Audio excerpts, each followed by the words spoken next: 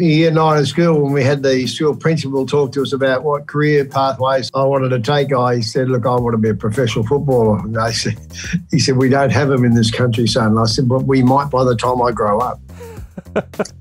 That was Mr. Woodard. He laughed and said, well, look, can you consider another career until that happens? I said, well, I'll take a trade. And in the end, I become a plumber, So that was pretty good because, some of the great Victorians at the time were plumbers. I mean, opening batsman for Australia was Bill Laurie. He was a plumber. The opening bowler was Alan Connolly, and he was a plumber. So I thought, plumbing's not bad. This is Legends with Bevo, thanks to Bet Odyssey, Renelec Electrical Services, and Anytime Fitness Glenelg. And now, here's your host, Bevo. The one and only Kevin Sheedy. Welcome to Legends with Bevo. Now, you've got a new book out. It's called The Icons of Sports. We'll get to that a little bit later on, mate. 929 games as a player and coach. That's a VFL, AFL record. 7 premierships. The man who has done it absolutely all. Great to have you on the show. Welcome, boys. It's great to be chatting to you. I hope everything's going all right over there in the great state of South Australia. Yeah, going along quite nicely. What about over there in Victoria? Starting to get back to a little bit of normality? Well, we're out of that 5-day, 5-kilometre lockdown, which is good. We've been locked up probably not quite 2 years, but a decent whack of time. I can just imagine. You've got enough books there to keep you going for about 3 years, though, Sheeds.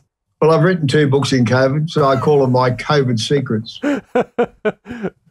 Well, we're going to start with our very first segment for today. This one's called Big Failures and What You've Learnt. Now, as I mentioned before, you've had an unbelievable career. Do you remember the first big fail that you experienced, Sheeds? How did that make you feel, and how did you get past those failures? Failures and upsets in your life come at an expense. They come at sometimes very difficult periods of your life. I mean, I crossed to Richmond and got disqualified for 5 years for wanting to play VFL. So, and then when I took that risk, I did my knee and I missed the 67 Richmond Premiership. So I was out for the year. So that was a failure because I thought would love to have got into that 67 Richmond Premiership side. So that's a failure from your body point of view, given up and couldn't get over an injury and an operation quick enough. So, and then when I finally got into the Richmond team, we won the Premiership, and on the Monday I was in the Army for 2 years in national service. So they're not necessarily failures, but they're sort of are in a way that expectations are high, but your life changes all of a sudden.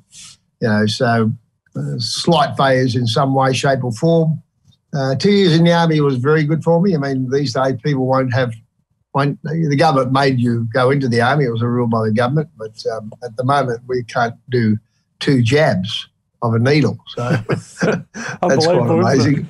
So when you see players starting to retire from sport, or, Djokovic doesn't want to tell you whether he had 2 jabs and so forth, well, I wouldn't let him in the country. That's it. Out. See you later. You're not coming to the Australian Open, and you're not playing footy or soccer or rugby or whatever. That's the deal. That's the rules of the nation. Well, the next segment, Sheets, this one's when the going gets tough, the tough gets winning. Now, obviously, as I mentioned before, unbelievable career. 2008, you were named in the AFL Hall of Fame. You were inducted as a legend in 2018.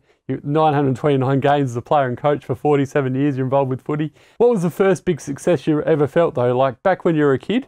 And how did that make you feel? Do you feel as though it set you on the path to being a professional footballer and coach? Well, at year 9 at school, when we had the school principal talk to us about what career pathways I wanted to take, I said, look, I want to be a professional footballer. And he said, we don't have them in this country, son. And I said, but we might by the time I grow up.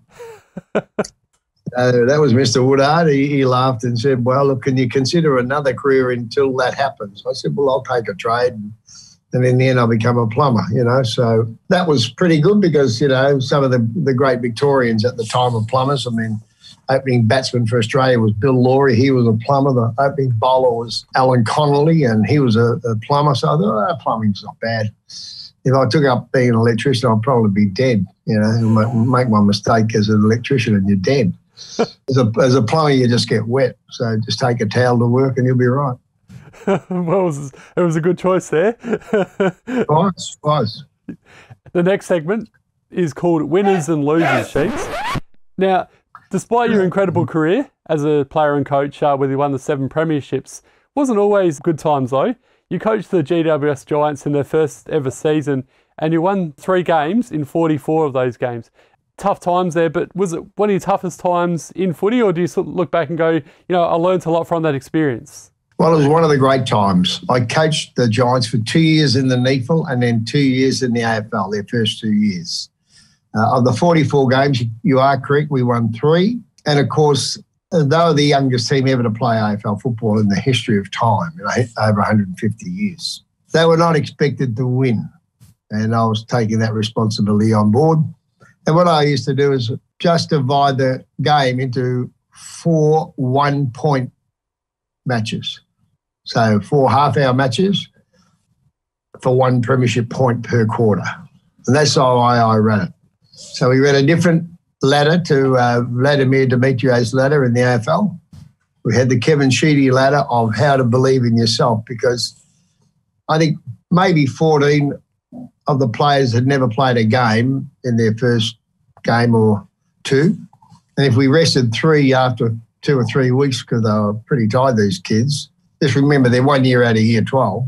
I don't know how you would have done it this year because, most of the kids over here in Victoria only played 5 games in 2 years. Yeah. So we had the 2 drafts, and we're going to put them in the AFL. Well, good luck. So in the end, my job was to make sure we protected the health of the kids, get them to still believe their confidence after they copped the hammering. We probably had a handful of senior players that were probably retired, but we kept their careers alive, except for Davis and Callum Moore, who are the captains. But, when you look back on 5 or 6 of the other boys, we got 1 or 2 out of retirement. We got in a rugby league player called Izzy Folau. Oh, of course. We got, so we did a lot of different things. But the main thing in there is we're building a club. And you nearly have to say, from a West Sydney AFL club to get within nearly 2 grand finals in the first 7 years in AFL history is just one of the most remarkable stories, I should say, of all time in football history. They got to 1, got belted, obviously. They missed one by a kick, which Footscray finally got up and won that premiership, the Bulldogs, Western Bulldogs. So it was an amazing way Mark Williams and I set that club up, along with a lot of other people, obviously, and to keep the boys believing that they're going to have wonderful careers while they're getting smashed by 10 and 15 and 20 goals. And that was the secret of it. So we would give them 12 points in a quarter. If we got within 12 points or 3 goals of some of the better sides, well, I will give them 1 premiership point for that effort. So I never gave them hardly ever 4 points, unless I won them, obviously, in which we won the 3 games. But we could get beaten by 10 goals and we might have, say, given them 2 or 3 premiership points of that season. So at the end of the season, we might have finished with maybe 19 premiership points, but, 1 win. It's a really good way of looking at it as well. And do you feel as though, you mentioned before that success that the club's gone on to have with, playing in finals, playing in a grand final. Obviously, the result didn't go the way they wanted to against the Tigers. But do you feel as though, you had a fair bit to do with that, with the way the first few years went and how you built the club? Oh, of course you do, because you build the foundation. I mean, we never had a ground to train on. We had parklands. We never had club rooms at all. We had a Reedy Hill RSL, which is about 40 k's out, right out past Parramatta. So that was sort of the RSL, which are very, very good to us. And that's why I've always admired the RSL. They always help people in need, and we were in need of a club. We're out near Blacktown. We're not actually where we are now. We come back in after a couple of years and settle a place down. We bought a golf hitting range in and around the 2000 Olympic Stadium. Built that into that golf clubhouse. We built that into what is there today. Now, all of this is going on while we're playing in the NEFL in the first 2 years of AFL. So we did an enormous amount. Now, just remember, they've got 33,000 members right now. Most NRL clubs in Sydney don't have 33,000 members in their footy club. So we did an amazing job. All the staff there, Mark and I were really a tandem coaching duo, because I was always out there trying to get money out of governments to help build these, extend the stadium, which is what is now called, Giant Stadium, and previously it was called Spotless. So I think to myself, we did an enormous amount of work. We're very proud of what we did. Yeah, you certainly should be for sure, Sheeds. Moving on to our next segment, one of my favourites. This one's called Starstruck Celebrities. Now, there's no doubt you've met some very famous people along the way. Tell us the most famous person you ever met, though, and what that experience was like in terms of that meeting and why they were so, they made such a difference in your life. The first person I actually met that I thought, wow, he's a very different person, was I toured America for 6 or 7 weeks. We won the 74 Premiership. I spent my money on going overseas buying some of these books and videos. I met Eugene Cernan at NASA Space Control. He'd been to the moon, landed once, and went up and orbited another time in space. Now, he was just an incredible person to speak to. A great learning lesson for me, because he's an extremely religious person, because he just believed that there was a God out there in space helping them get through all of that flight to the moon, land on the moon and come home. He said, look, I know not everybody believes in God, but I do. And when you've been out into the orbit of space twice, so I thought, mate, this guy's an incredible person. And, of course, the other one's Muhammad Ali, who I'd always admired for standing up for his rights. And what an enormous athlete he was when he took on the World Championship titles, got disqualified and come back and still won world titles. The next segment, Sheeds, is called Reminiscing on the Good and Bad Times. Now, looking back on your coaching and playing career, there's obviously not much you haven't done. What have been some of the highs and lows of your career, and do you have any regrets at all? Probably the only regret I was thinking of in my life was that I never coached Richmond. That would have been pretty good if I had have. But look, contracts never often work out that way. And look, one year they wanted me to replace Kevin Bartlett, who's one of my best mates. So I thought, well, that's not going to happen. I'm not going to dub my best mate. Anyway, so that was probably the disappointing thing, as I didn't get to coach the club I played for. It was a wonderful club and gave me a fantastic start in my footy. And obviously losing grand finals for the fans, like one grand final we got beat by Carlton in 72. They kicked 28 goals, 9. And when you're in the back pocket, there's a hell of a lot of balls flying over your head. So I felt like I was in London when they were dropping bombs, But anyway, that's another story. So that's the greatest score ever in a grand final at that stage. We made a really great comeback in the last half, but we couldn't catch them. And, of course, the 1983 grand final was a debacle after really working hard for 3 years. The first 3 years of my coaching career, and we got beaten by 13 goals. That was probably the worst debacle in my coaching career. Yeah, up against a pretty good Hawthorn team back in those days, though. Well, they were the best. They were fantastic. Absolutely, they were. Of course, they had great players from everywhere, But in the next 2 years, we smashed them. So they got their pay in the end. And this next segment, Sheeds, is called They Said What. Now, mentioned your book before. I'll just show it again. Icons of Sport. You've got it there in the background as well. Oh, yeah. Well, they're my last 2 books. The kids' book, which I bought out last year, Finding Your Idols and Chasing Them. Yeah, this next segment's called They Said What. So the book of Icons of Sport, you interview a number of different sports people from around the world. I guess in terms of the book, though, who really surprised you and why? And the idea behind the book, where did it come from? Well, they're the people that over each decade of my life, I took a couple out of each decade. Well, when you're 74, there's a few decades, so there's a few people.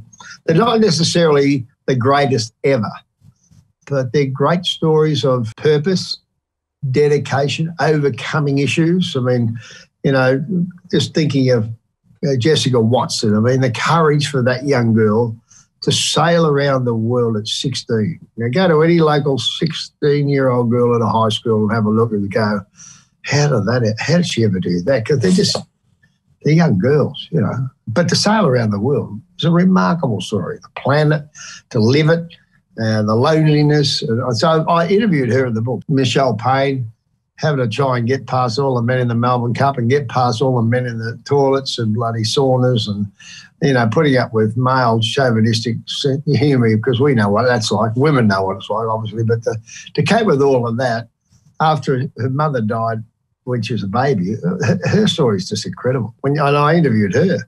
which I'm lucky to get these interviews, by the way. I didn't interview everybody because some are deceased, but it's just a marvellous book. So I love the challenge that these women and men have done in their life. I mean, I didn't realise when I was sitting down, because I went to the Tour de France when Cadel Evans won it.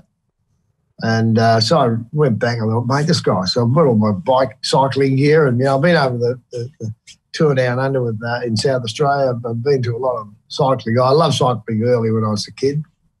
Obviously, you've got to give it up to play footy or cricket and that. So in the end, Cadel Evans is born in Catherine. Now, how do you get the Tour de France winner out of Catherine into another state, get on a bike, go to the Tour de France 8 or 9 times before, and then finally win it at 35 when most AFL players are retiring? Yeah. That's an incredible story. Yeah, you're not wrong. And the Michelle Pay one, you mentioned that before as well. I loved her movie, Ride Like a Girl. That was one of my favourite movies I've ever seen. Oh, well, it should be, because, obviously it's true. And the actors in it did a marvellous part, particularly the father being such a sort of and it would be incredible being left with, I think, 11 kids and your wife dies, and you got all these kids to worry about and still run a horse racing business. A lot of difficulties that families have. And I admire them, I just admire them, and, when you people may not remember, you're probably too young to remember a guy called Young, It's the last story in the book, and Cliff Young. I remember Cliff Young, yeah. Was an iconic. Yeah. Yeah, well, he ran in his 60s. He won the race and beat the professionals. That's a farmer beat the professional marathon runners that were invited to run in this race, and they put Cliff in as probably a bit of chowder that's going to get blown out of the water within the first few days. Well, he won the race, and the great story about that is that when they went to sleep, he kept running. Yeah, that's an unbelievable story, you're right. And it just gives anyone inspiration to know that in your 60s you can beat anyone if you've got that desire. Well, but Dennis Pagan, I'll put him in, just not about football. There's no football in this. This is all about other people, other sports. Yeah. But Dennis Pagan actually gets his licence begrudgingly from the Victorian racing, people. And they said, well, we're not happy about this, basically. And Dennis is in it. I interviewed Dennis because I know him. He was my assistant coach here for a while and won some wonderful premierships for North Melbourne. But here's this guy. He's the same age as me. So he wins the Derby at 73. Now, I've still got horse trainers I know because I breed horses and own the sire of Black Caviar, and our stallion was a great stallion, Bella Spree. But, there will be thousands of trainers still envious of how Pagan's ever done that.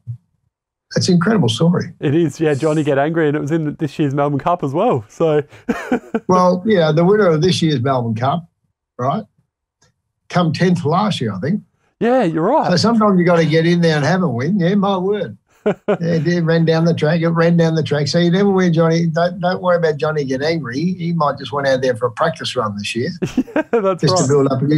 He's only a 4-year-old, so, next year he might be fine. He could win it at 6. I mean, the great Bart Cummings that I put in the book, he won a Melbourne Cup with Rogan Josh, a 7-year-old horse, owned by a lady in Darwin, trained by a trainer in Webster in West Australia. He said, look, Jack, I won't be able to do this. I think the horse has got a chance. Come and have a look at it.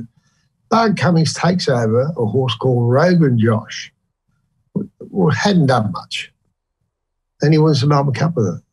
I mean, the man is a freak. And if you talk about one comments that you remind people and remember when they talk to you, I asked Bart, what is one of the great skills you've got that no one really would appreciate it outside of racing, like people like us?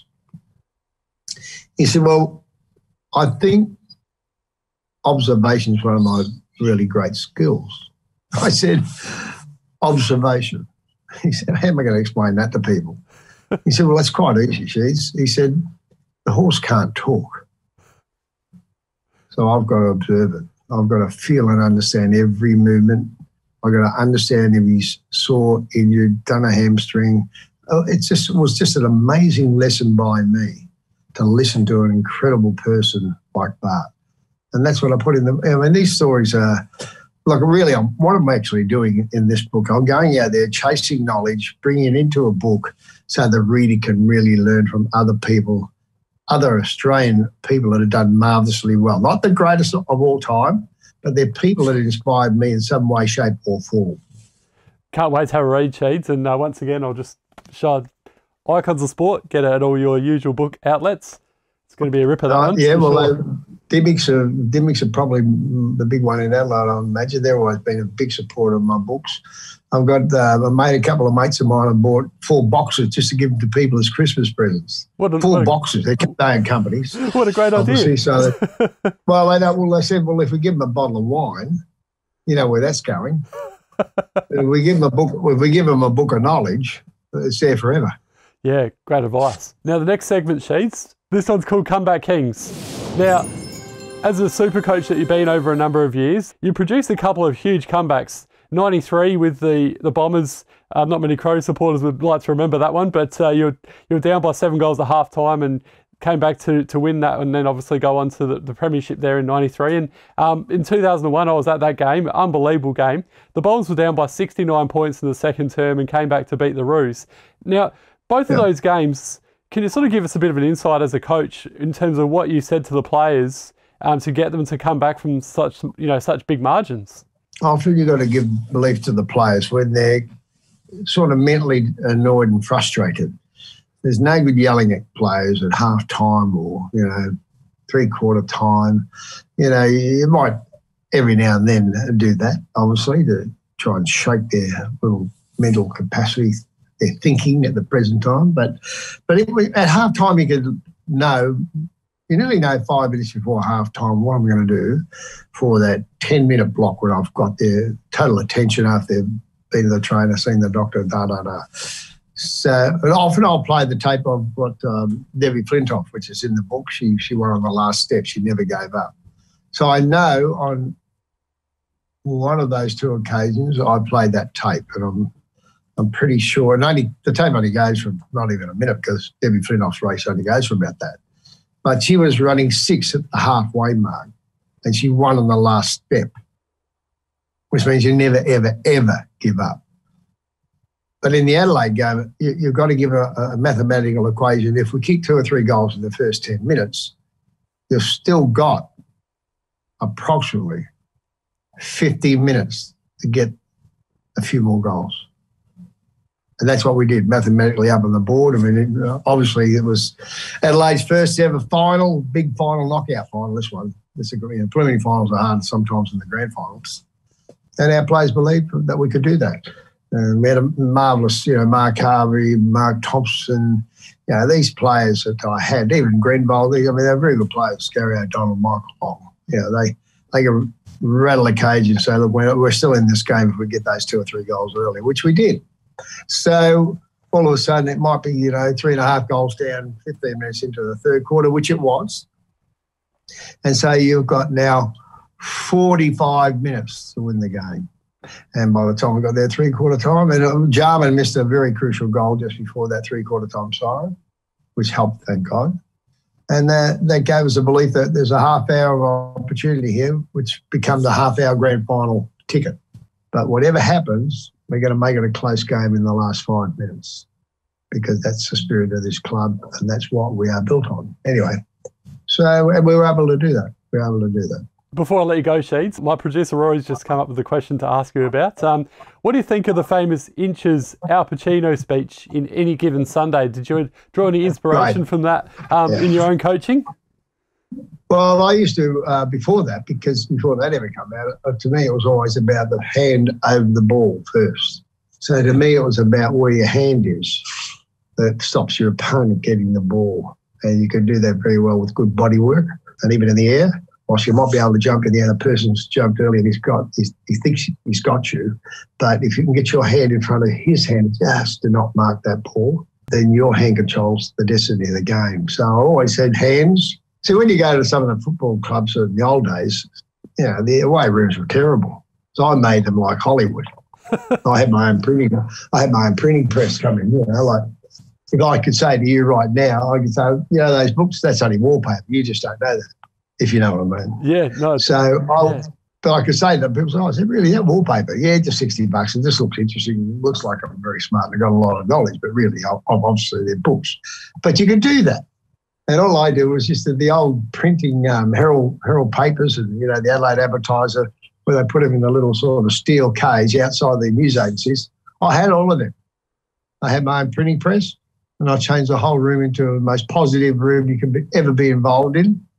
And even earlier days, before anybody ever thought of putting the ground on the floor in the game day, I had tape put on the floors as if it were playing at the MCG, and a special little box there for the grandstand called the grandstand and whatever ground we're at.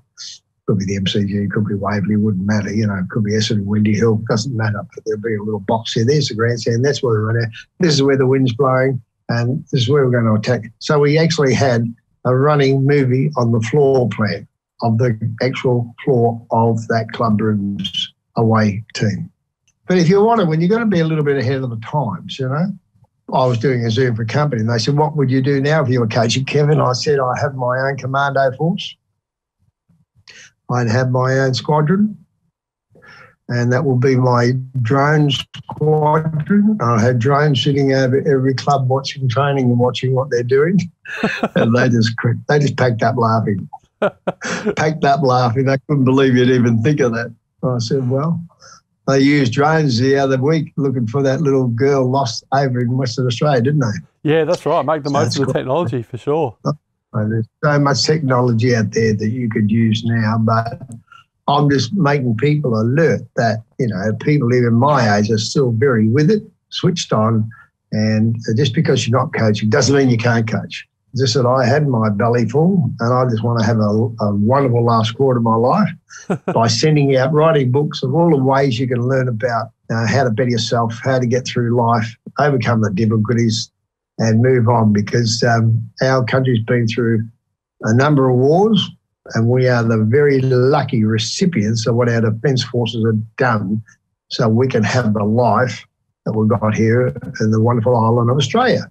So when I hear whingers, mate, I go after them. Oh, yeah. Well said. So, couldn't agree with you more, mate, on that one. Well, Kevin Sheedy, what an absolute pleasure to have you on Legends with Bevo today. Thank you so much for your time. The book again is called Icons of Sport. Do yourselves a favour and go out and buy that one. And we'll look forward to speaking again down the track with you, mate. Not a problem. See you later, boys.